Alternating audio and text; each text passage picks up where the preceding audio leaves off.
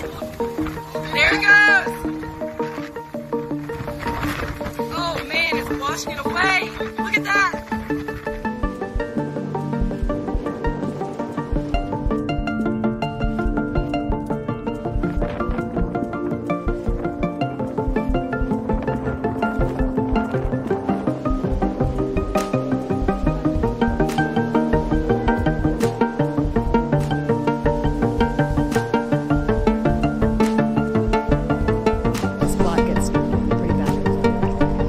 So we neighbors go out and clean the drains and try to tell people to slow down, try to get the street draining.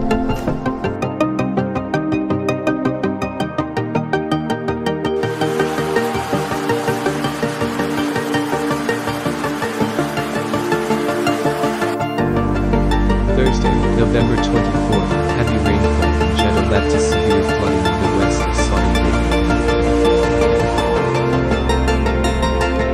Videos shared by residents showed Jeddah struggling with the aftermath of the rainfall. Severe flooding hits the area. Cars were swept away, streets were engulfed and homes destroyed by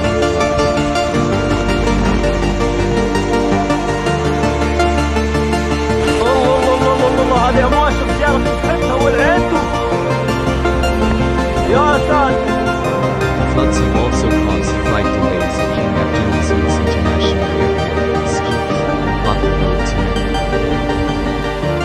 Most residents were forced to stay indoors as they watched water levels rise steadily outside their homes. Streets remain flooded. According to the National Meteorological Center of Saudi Arabia, 179 millimeters of rain fell in southern Jeddah between 8 a.m. and 2 p.m. It was the highest on record.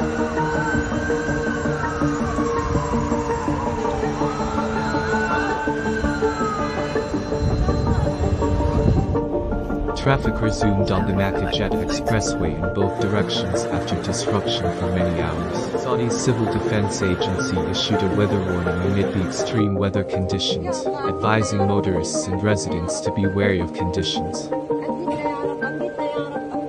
Winter rains and flooding occur almost every year in Jeddah, where residents have long decried poor infrastructure.